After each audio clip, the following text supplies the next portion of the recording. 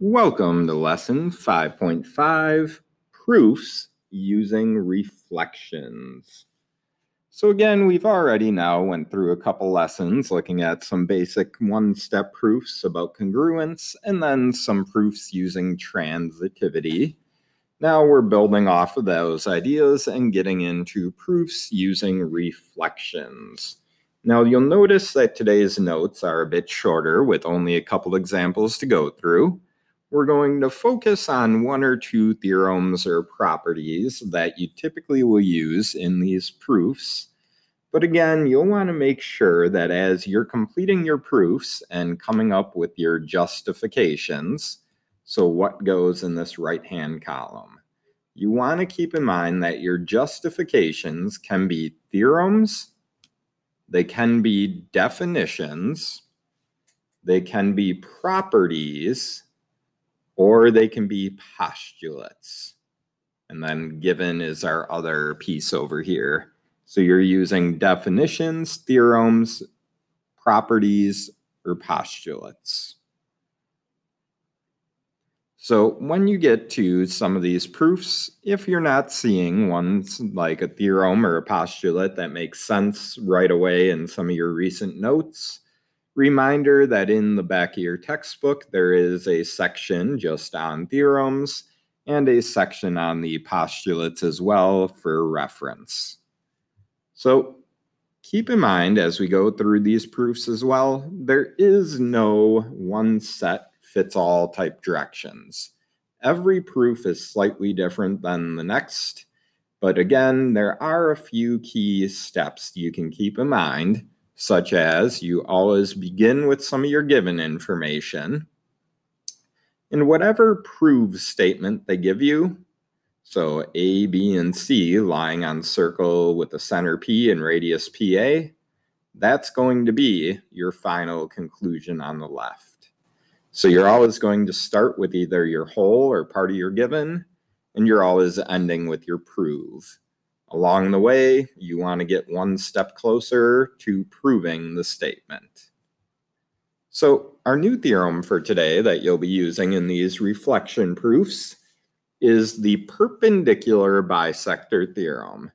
And what the perpendicular bisector theorem states is if a point is on the perpendicular bisector of a segment, then it is equidistant from the endpoints of the segment.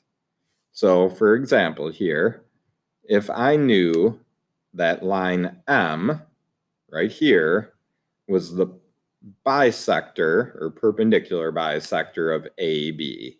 So if line M is bisecting AB at 90 degrees, then I would know point P, which is on line M, is equidistant, so the same distance from A as it is from B. So anything along a perpendicular bisector, any point on line M would be the same distance from A and B, the endpoints of the segment that it bisects. Same thing here, if line N is the perpendicular bisector of segment BC, any point on line N would be the same distance from B as it is to C.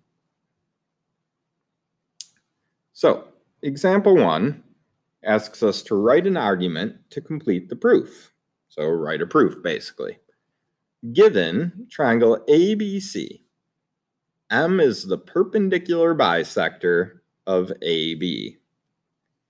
Line N is the perpendicular bisector of side or segment BC. And then the other given info tells us the intersection of lines M and N is at point P. That's what this notation means. So the intersection at M and N contains point P. So point P is where those two lines cross. And again, we're trying to prove that A, B, and C all lie on circle P that has a radius from P to A.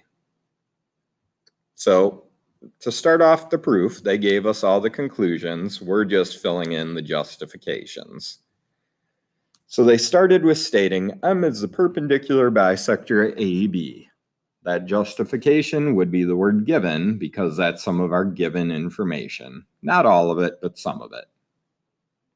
Then they said PA is equal to PB.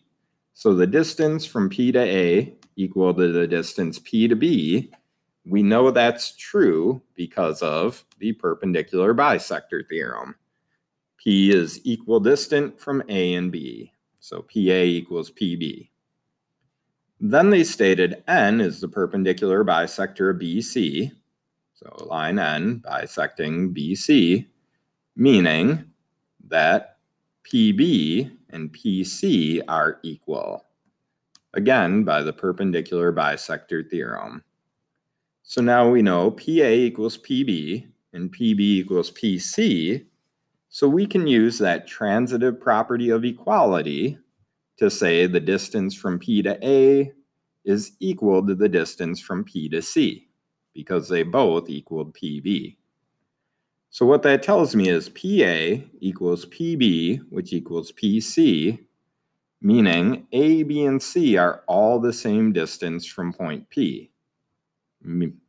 Anything that's equidistant from a center point would be the definition of a circle, saying A, B, and C lie on circle with a center P, and the radius would be the distance of P to A. That's all true because we know those 3 points are the same distance from our center, so definition of a circle.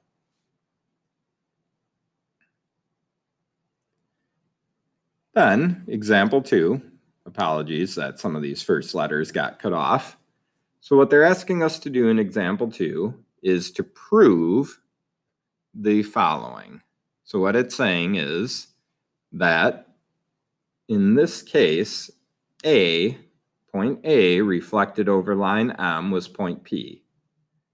Point B reflected over line M was R, and point C reflected over line M was Q.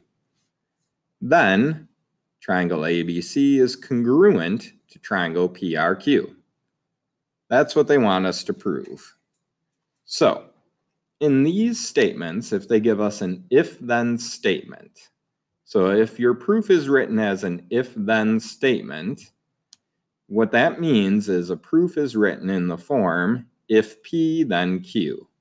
So P, the if part, is always the given, and Q is the prove.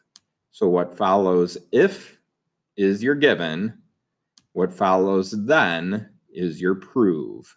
So our given would be the reflection of A is P, reflection of B is R, and reflection of C over M is Q. The prove is just that triangle ABC is congruent to triangle PRQ. And then my advice for any proof is if they don't give you a drawing, you can always create yourself a drawing to help you make sense of the situation.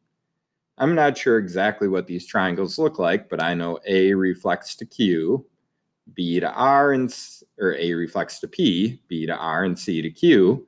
So I just drew a triangle and reflected it, so I had an image to go with. So again, the first conclusion is always either your whole or part of your given. In this case, it was all the given info.